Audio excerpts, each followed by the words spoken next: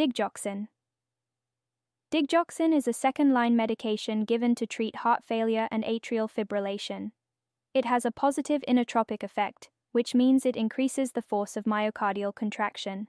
And it has a negative chronotropic effect, which means it slows the heart rate. By increasing myocardial contraction, DHG increases cardiac output and improves circulation and tissue perfusion. It also decreases preload and fluid retention. DHG has a narrow therapeutic range of 0.5 to 2.0 nanograms per milliliter.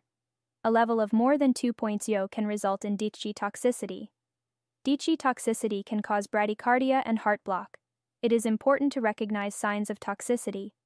Early signs are GI-related, such as nausea, anorexia, and abdominal pain.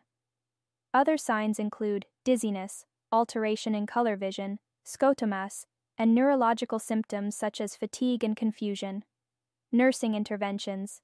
DHG is excreted by the kidney, so monitor creatinine and BUN, because any kidney injury can cause accumulation of DHG. Monitor for hypercalcemia, hypokalemia, and hypomagnesemia, which can increase risk of DHG toxicity. Hypokalemia can lead to DHG toxicity because DHG works by binding to sodium-potassium pumps on the same site as potassium. When potassium level is low, there is less competition, and DHG can easily bind to the pumps and lead to DHG toxicity. Some medications can interfere with DHG absorption. Amiodarone increases DHG toxicity, and antacids interfere with absorption of DHG and lowers its therapeutic level.